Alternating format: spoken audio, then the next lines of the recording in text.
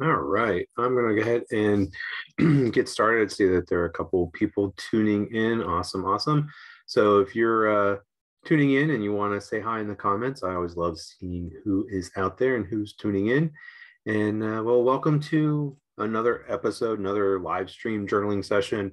I've been gone the last few weeks from doing this just simply because of the holidays. So I'm finally kind of getting caught back up and going to dive back into doing the live stream journaling today. So to kind of recap, since it's been quite a while, I had finished a little tiny book, the journal that I was calling my Emerge or Emergence Journal, and I think it was last time. It seems it was so long ago, but I actually hand stitched a little pamphlet book that only had not a whole lot of pages. I can't remember exactly how many. I think it had, I used five pieces of paper, so ended up being about 20 pages, I think. But just a little tiny book that I put together, and just something that I could really play around in and experiment and just try something a little bit different. So I'll show that in a minute. So today I wanted to kind of, well, I'm going to continue working in that, and I pulled out some collage materials as well as some of my standard water soluble materials as well. So if you have any questions or comments, feel free to put them in the comments below. I try to answer them as I go through. And if I don't get a chance to answer them during the live stream, I do try to sit down and answer them later. And if you're tuning in later, yeah, I do try to catch the comments even on YouTube. So if you have any questions, any comments, post them down there in the comments below. So let me go ahead and switch this over, and I'll show you what I've been working on. So this was the little book that I'd made, just a piece of heavy duty watercolor paper for the cover. And then I used 5 sheets of mixed media paper on the inside. And I did a lot with the paint, and just really kind of starting to build up the layers, kind of worked about halfway through it. And so I think I'll go ahead and continue working with this today. One of the things that I noticed is I started using some of the water soluble pencil, and I created some of these paths that go through. So I just want to pick up with that. Let me go ahead and adjust the brightness a little bit. There we go. There we go. Just makes it show up a little bit better. Yeah, so I was just kind of thinking about these lines, and I use these Inktense so much that I know that the thinner lines here, that is from the Baked Earth, which is like a terracotta color, and the darker one is from Willow, which is a little bit darker of a brown. So let me go ahead and make sure Baked Earth. And then I like this idea of continuing the lines on the other side. And I've done this before. I did it in that little emergence journal. It's not always noticeable, but what I like about it is that it's like it's more of a subconscious thing. So you do see that it continues, and so you have that continuity to it.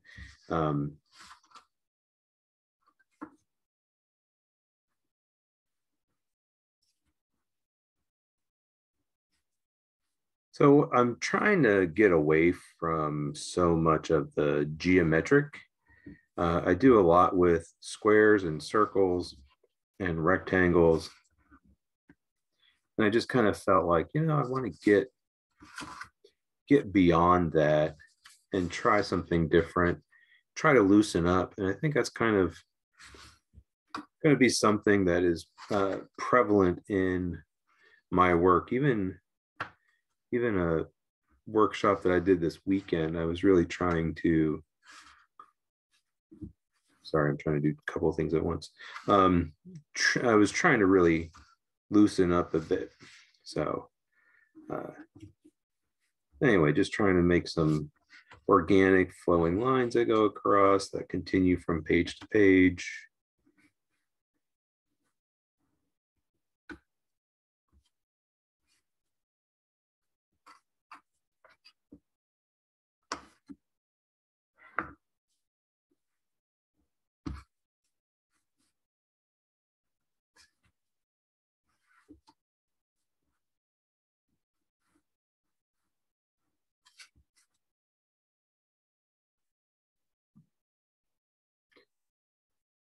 So Jim has a question about the pencils that I'm using. I'm using Derwent Inktense pencils, and they are some of my favorite. I already did that one. They are some of my favorite water soluble pencils. So after I'm done drawing the lines, I am going to spread some water on them.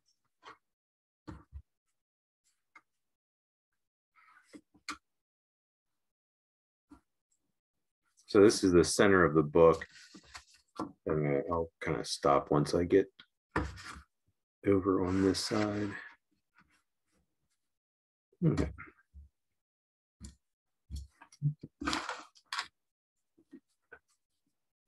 So I'm going to go back, it's here, and just going to paint over top of the water soluble pencils. And because I don't have a lot of pigment down, they don't radically change the colors underneath.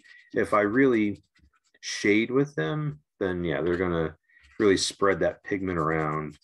And because I'm working on the mixed media paper, the mixed media paper I have is Strathmore 500 series mixed media paper, and it's 100% rag paper, so it's 100% cotton. There's no wood fiber in it, and the best papers are 100% rag because you don't get any of the nasty chemicals and such that they use to bleach out the paper pulp. And so it reacts a little bit differently than the other mixed media paper that I use. I use the Strathmore 400 series a lot, but that is a paper pulp paper or a tree pulp paper or wood pulp, whatever you want to call it. And it's very smooth, and the colors really blend out a lot. So with this 500 series paper, I noticed that it doesn't quite blend out as easily. And I think it's because it has a little bit more tooth, a little bit more texture.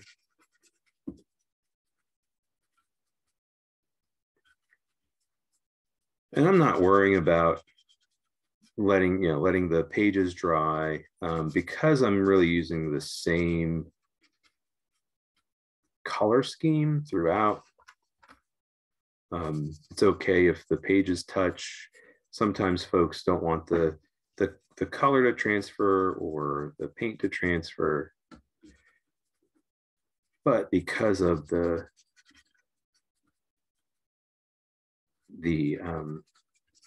sameness, because of using all the same colors, it's not really going to make that much of a difference. And what I put down is really there. So I use the Derwent Inktense paints, which are right up here, and that they're just like the Inktense. So the Inktense pencils tend to, well, Derwent says that they are more permanent. Sometimes they do lift off whenever you paint over them after you spread them and they've dried. But I scrubbed pretty hard on top of everything, and the paint didn't bleed, it didn't lift up. So anyway, I want to dry these before I do anything else. So I'm going to hit that with a hair dryer. So I'll go ahead and mute it so you don't have to listen to that.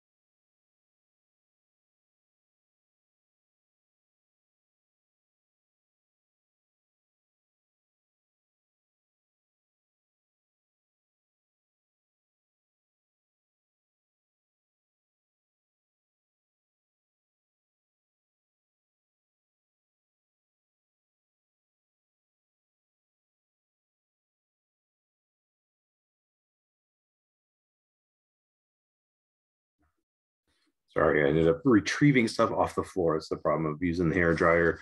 Sometimes papers just tend to go everywhere. um, yeah, so if this is your first time tuning in, you can always check out previous videos either on Facebook, just go to the videos tab, and you can find them there, or on YouTube. So depending on where you are tuning in from. All right, so I did the lighter lines. Now I did some of the darker lines, and that is with that willow. So there are just a few of those comes over into one. So I do want to continue that on this side.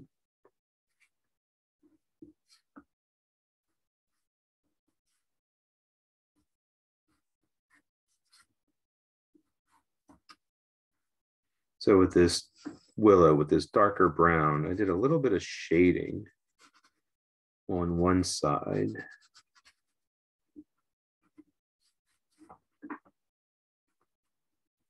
So I really don't know what this little book is about. So when I did that emergence journal, I had that thought, like I was working on some artwork that was all about emerging or emergence. And I decided like, oh, I was going to do this live streaming and do that little book. And it was just, you know, I knew from the beginning that that was going to be the theme of that little book.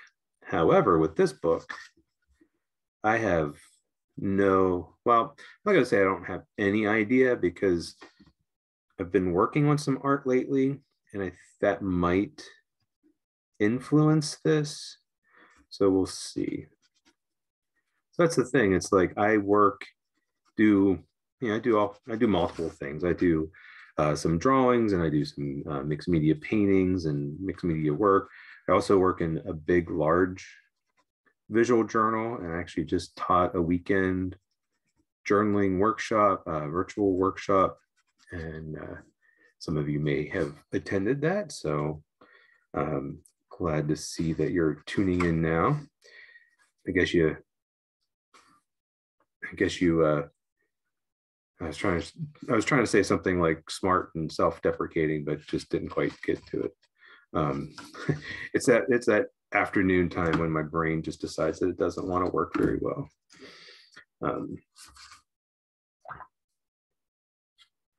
Anyway, just trying to going to spread this. So what I'm trying to do is I'm trying to keep the sharp edge on the one side, and then just going to take the brush and blend it out on the other side.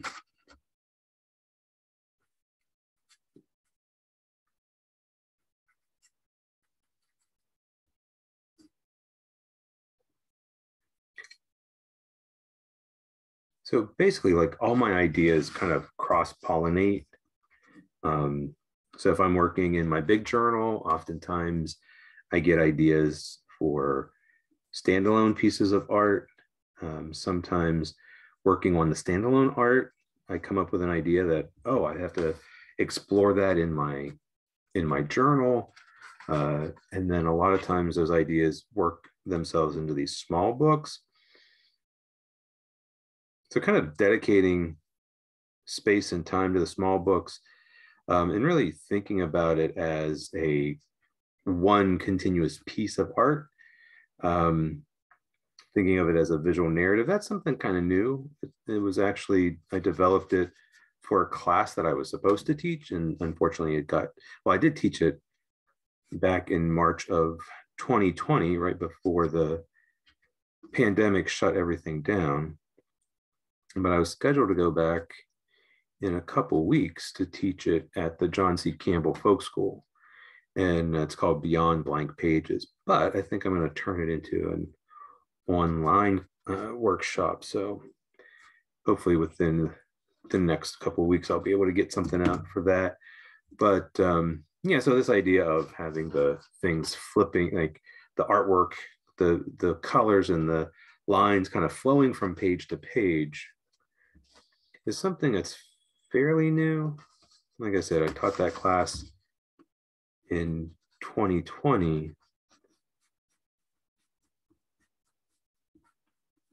And it's something that I don't do in my other journal, my big everyday journal. I really look at this as a very specific individual piece of art. Whereas my big journal tends to have separate pages that kind of just explore my everyday life.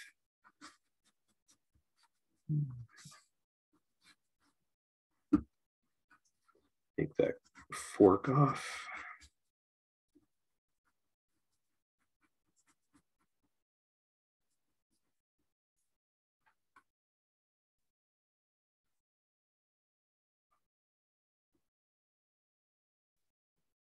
Okay, sorry, I was just checking something, just making sure that everything was still running.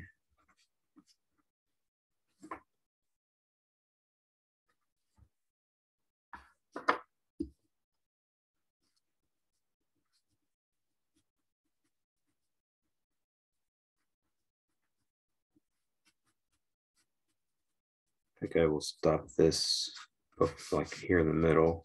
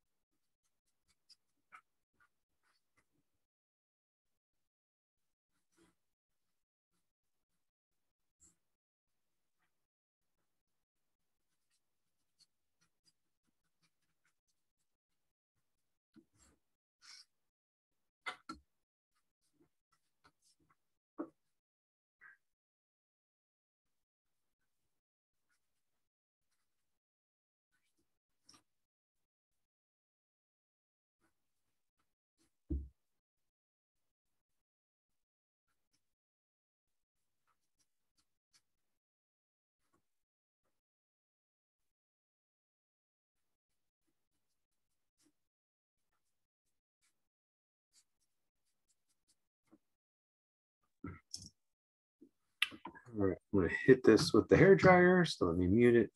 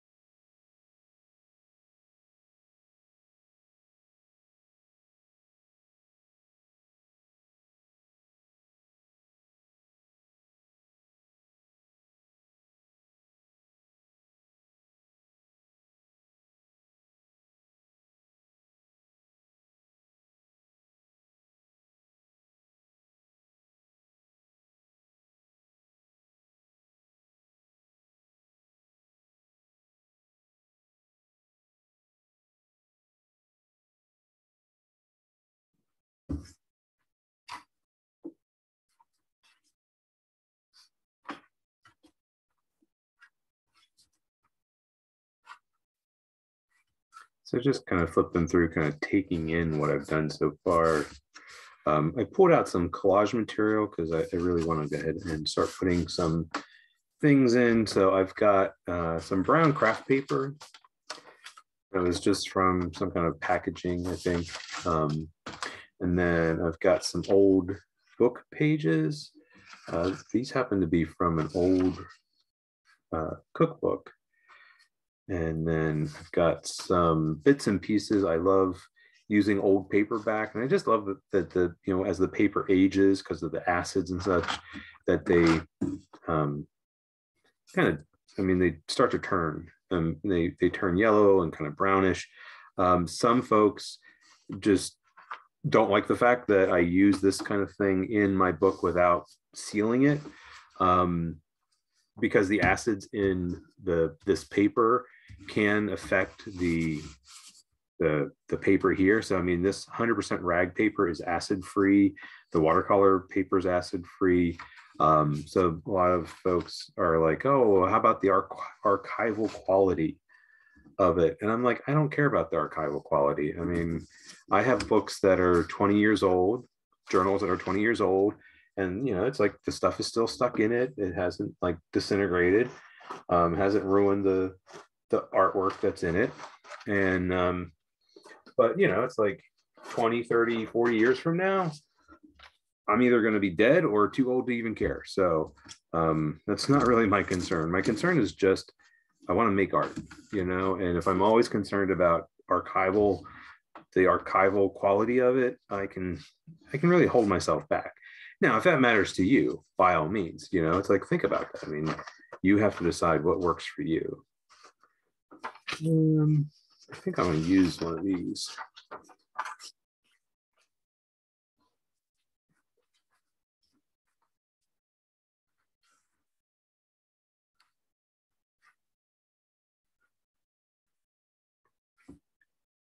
That's very interesting. I might later, like I like how it has the rounded corner. I may go and cut that off later, but not right now.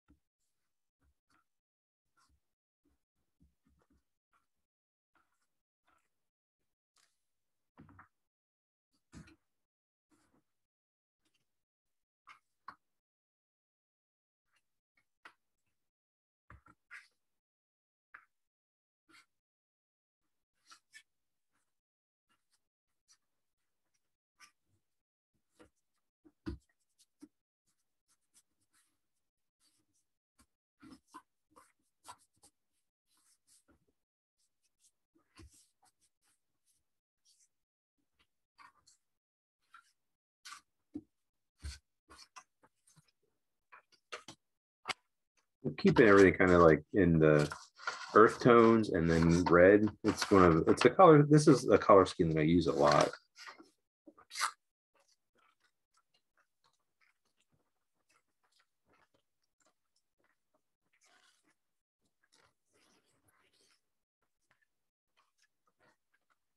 So you may have seen that I started tearing it in one direction, then I turned it in another and tore it. That is because a lot of paper has a grain.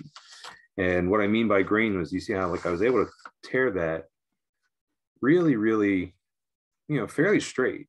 And that's because like most of the paper fibers are kind of lined up more this direction. So, you know, the length of them is more like this. If I try to go across the grain, like I did down here, that's when, you know, I can't really tear it in a straight line. So that's something to kind of think about. Not all papers do, but many papers do. And so that can be really useful. You know, like I wanted that ragged edge.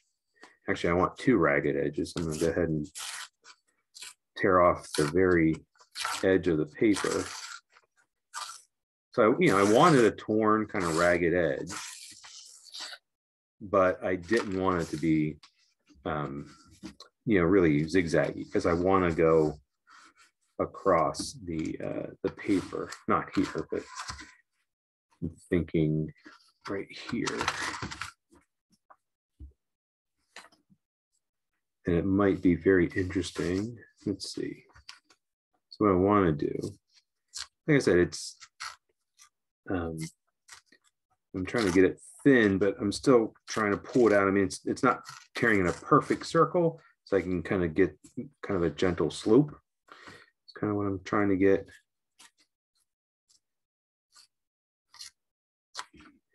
So that way I'm able to get it pointed, but it's still very long. And then I want this to wrap around. So I want to kind of maybe about that long. And then same thing. So as I tear it, I'm trying to pull like the direction that I want it to taper off. Seems to work pretty well.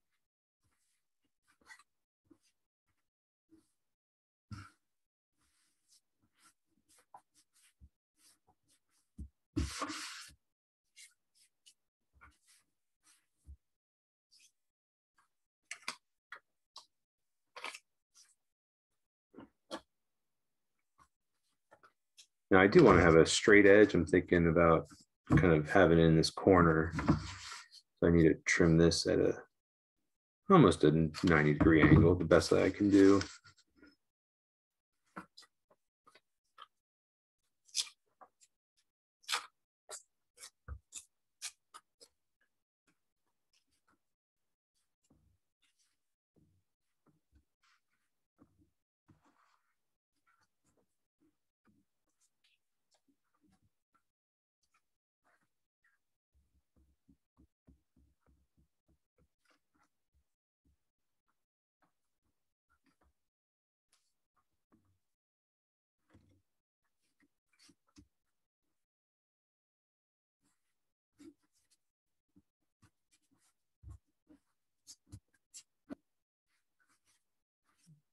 So leave it hang over just a little bit, and I can come back later when it dries and trim more of that off.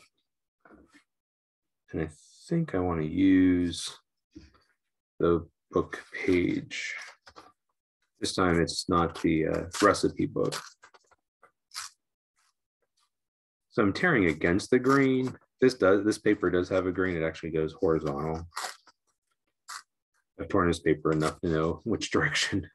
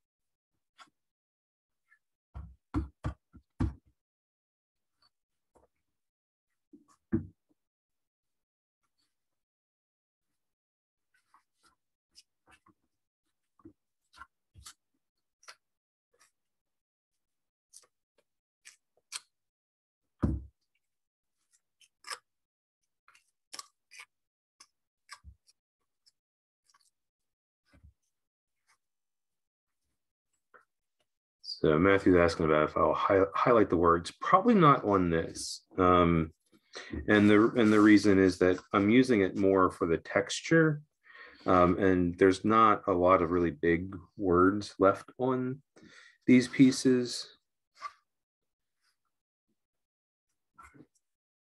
But I will show you all something that I did this weekend with the online workshop. So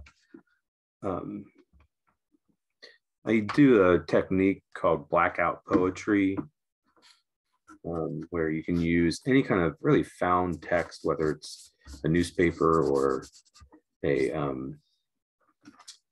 book page.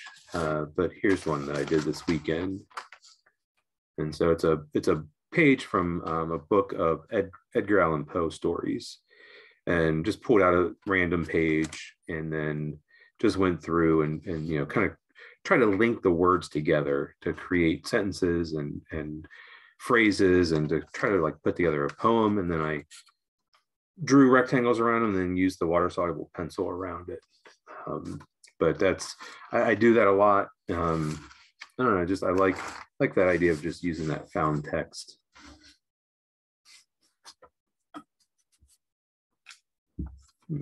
Thinking that this needs to come in on this front page.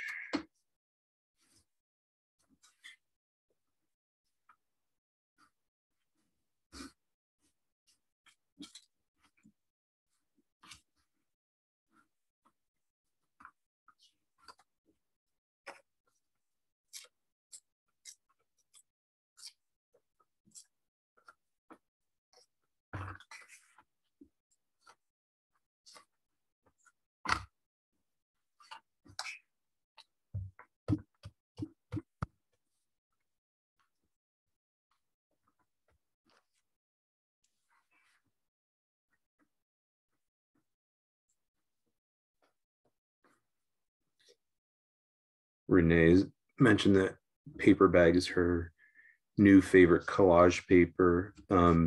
I get this from actually, we order a lot of stuff for our animals through Chewy, and they often package, instead of using like bubble wrap or like styrofoam peanuts, they use a lot of crumpled up craft paper. It's a real heavy, thick paper. So if I ever need some, I just wait to get an order from Chewy in. Okay.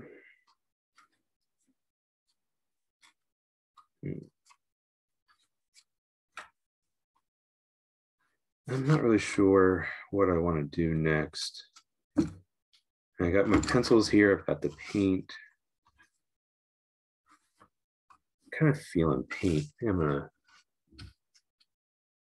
gonna use the big brush, and I've got this dark brown.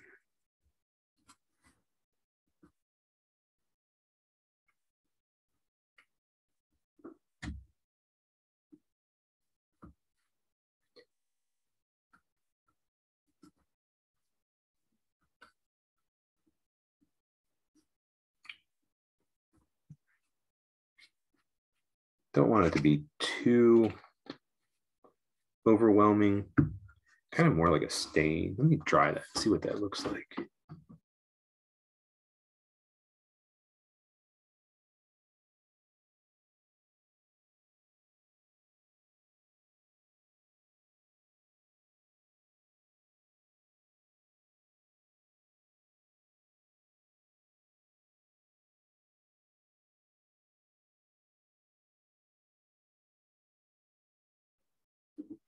Has little bits of paper kind of flying everywhere. But I like that. I like that it's not like super dark. Some of these pages have so much going on that kind of mutes some things, kind of dulls down the contrast in some places. So let's go ahead and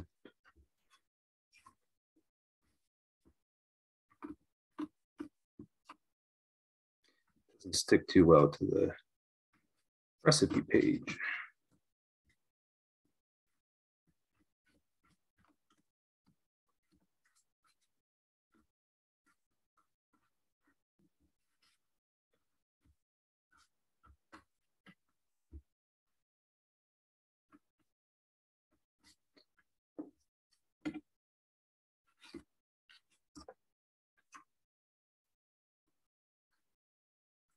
just kind of wanting to have some kind of like big swaths of this brown.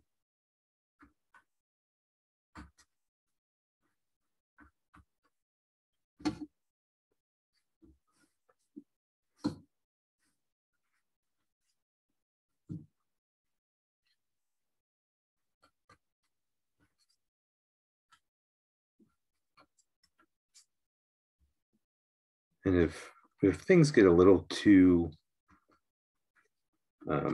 dark, that I think that'll be okay, because I think what I can do is I can always pull things out and highlight things later.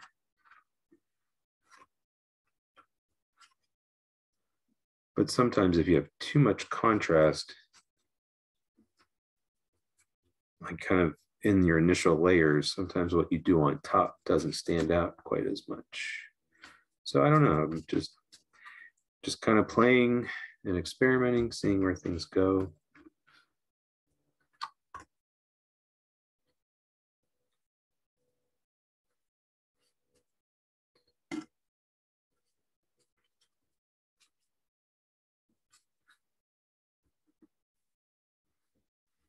Okay, let me go ahead and mute it.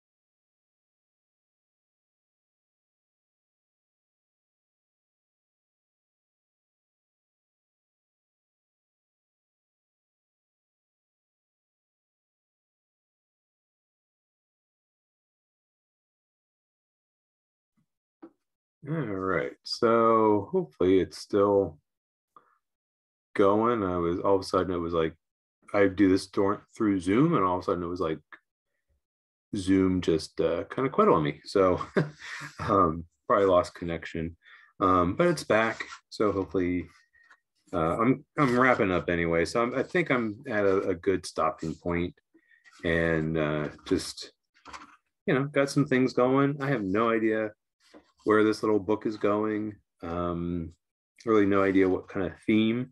Have a vague idea, but not really sure if I'm going to completely use it. One of the things I am thinking about is maybe using acrylic paint in this, something I don't do often. So I have to think about that. But I kind of feel like because of the paper, because of its size, acrylic paint might be kind of interesting to play around with. But let me go ahead and switch this over.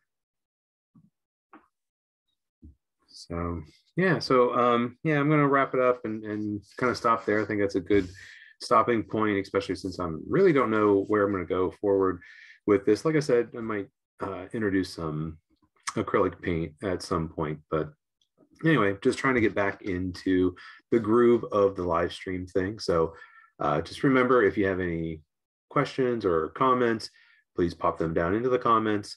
If there's anything that you would like to see, any kind of techniques or things like that, feel free to put those down there as well, and I'll try to see if I can work anything in. So anyway, really appreciate you being here and tuning in, and hopefully you got something out of it.